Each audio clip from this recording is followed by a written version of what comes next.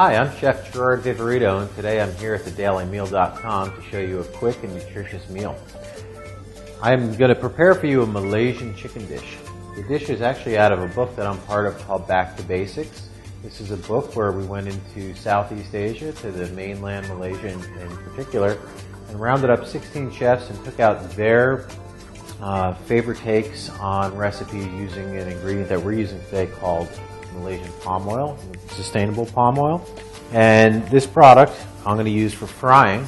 You may notice that it has this beautiful red color that's due to its high content of vitamin A and vitamin E. So while I'm talking, I'm actually going to take a piece of chicken that I already marinated and start to fry it. And I'm going to talk about what I'm doing here. We made a little rub. The first thing I like to use are whole cumin seeds. I have some whole coriander. Coriander is actually the seed of cilantro, cilantro being one of the few herbs where you can use the seed, the stem, the root, and the leaf. It's one of the few plants that's 100% usable. We have some fresh fennel seed, some corn starch, where if you read a lot of Southeast Asian recipes, they call it corn flour, but it's actually corn starch in this country.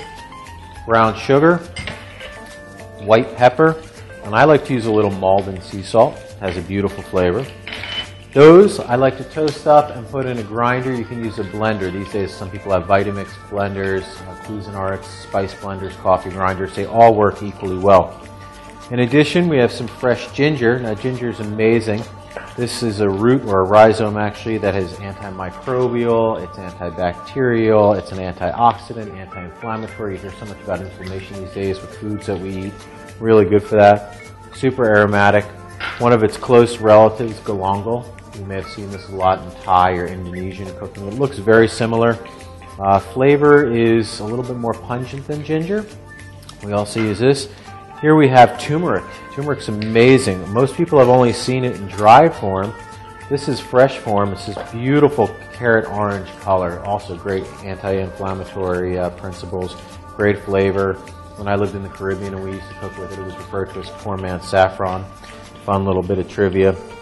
I'm going to use some shallot and then lemongrass. Lemongrass, super aromatic. This is a reed that grows all over the place. Grows in the Caribbean, grows in anywhere subtropical. It grows out of the ground in clusters.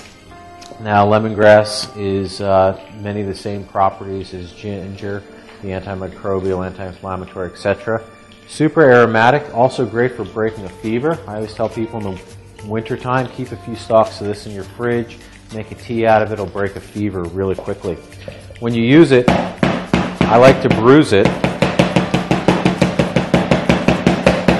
Just bust it up with the backside of your knife and you see all the fibers in there. Usually you want to pop the stem end out. That'll come right out in one piece, and then turn it over and with a sharp knife, just slice through it. Beautiful aromatic. What most people don't even realize is if you've ever smelled a citronella candle, citronella oil actually comes from these. That's how strong a flavor they are. So when we put all our dry ingredients, the powder and the wet together, we can mix that all together. Come over to our chicken here, and this is not submerged. This is more of a pan fry where I go halfway up the sides. When I have that nice golden color, I turn it over. So we have a little coconut infused rice here. When I was in Malaysia, discovered a lot of their favorite flavors. Shrimp paste, coconut, like a nice little mound. Rice being central to every meal they have, rice or noodles. There's such an influence from the Malay, from the Chinese, India, Indonesia. When your chicken is ready, slide it off the heat, and you want to let it drain for a little while because you don't want all that oil on the plate. So either paper towels, a wire rack in a pan, what have you.